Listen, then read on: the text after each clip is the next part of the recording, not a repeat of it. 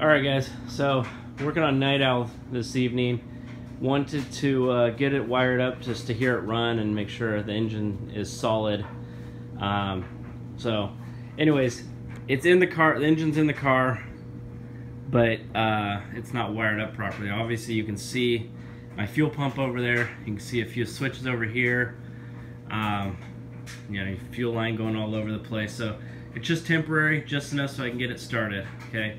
This will represent as if you were to do a bench mount engine start, okay?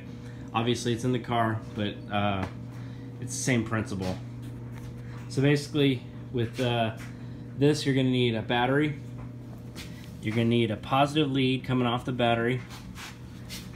You're gonna need it going to the starter coil, okay?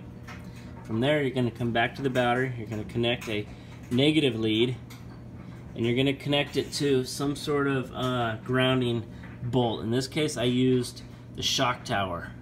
But if you were to do a bench mount, you're gonna want to mount it to the transmission. Obviously, on a bench mount, you're gonna need the transmission mounted up to the engine so you can start the engine, so you can actually turn your flywheel.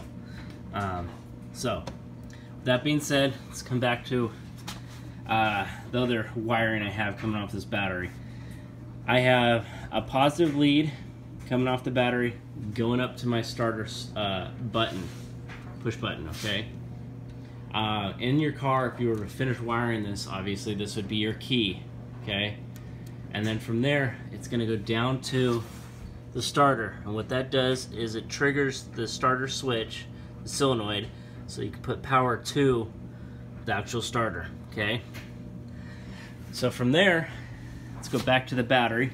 I have another power lead that's coming up to this switch. This switch is the switch for the coil, the switch for my fuel pump, and the switch for the carburetor choke, okay? This would be wired up to your auxiliary switch on your key, okay? I only have it here because I want to be able to shut everything off and control the engine with that and the push button, okay? So from there, you're gonna need power coming off that switch, going over to your coil, okay? I went ahead and ran power to the coil, took power off of that and ran it to, as you can see, here's the power coming up to my fuel pump and also power going to my choke, okay? So, you need all that. You're obviously going to need it grounded out to something. On the negative side, you need to ground it out to the frame, or again, ground it out to the engine.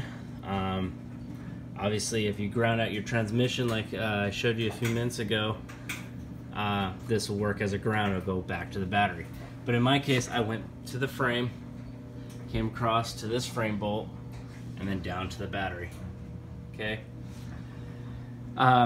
So I have a electronic distributor that I'm still gonna have to do timing on and adjustment.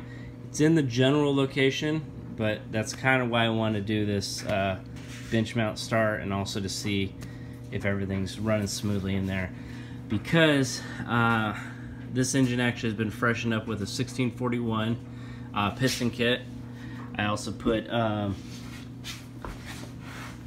compression heads on it. They have double springs in there. I also put 1.25 rockers in there.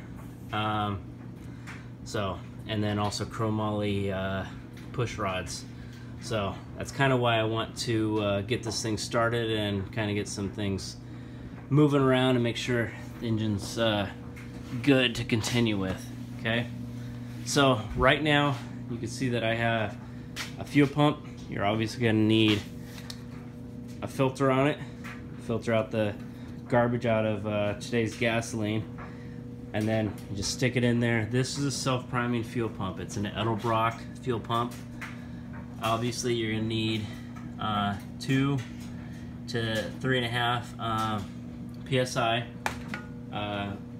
Most carburetors like 3 psi. So I'm gonna put a gauge on this to see what it's running.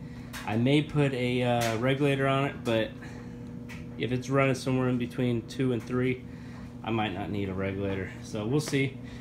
And that's kind of why I want to do this bench mount startup. Okay. So you'll need power to your choke. Okay. And then you can go ahead and get it started.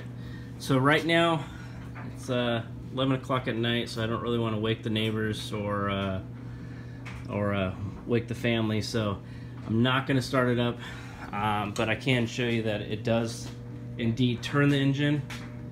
Okay, it wants to start obviously, but it does not have fuel. So I'm going to go and do that a few times just to get oil moving through the case, making sure the pistons are lubed, making sure the pistons do move and they're not seized in there, or you know, the rockers are actually adjusted properly and they're not gonna seize in there or knock. And then I will go ahead and test this on like a Saturday or something. Stick this hose in the fuel tank that I have here and start it over, or turn it over. But that's pretty much what you need to do to bench mount your engine. So anyways, thanks for joining me on the Night Owl tonight, and we'll keep you updated.